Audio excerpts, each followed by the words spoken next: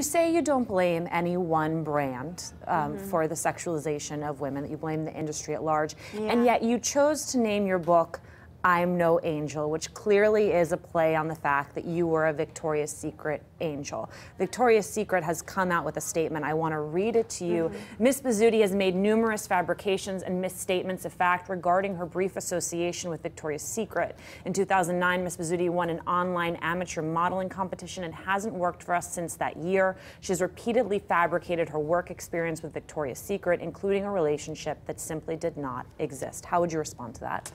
You know, my response is very simple. I believe that they are going off of what the media has been saying about everything. These claims that they made and their statement was made before ever reading my book. And I believe had they read my book, they would have seen that I'm really not targeting their brand in my book. My book's about the industry as a whole. It's about helping girls with eating disorders. It's about my struggles with my own body image issues and the long process that it took for me to get to the place that I am now. You ever putting Victoria's Secret back on again, even at home?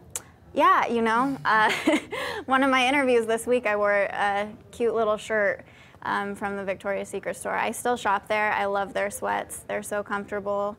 Obviously, my husband will only see me in their lingerie, nobody else.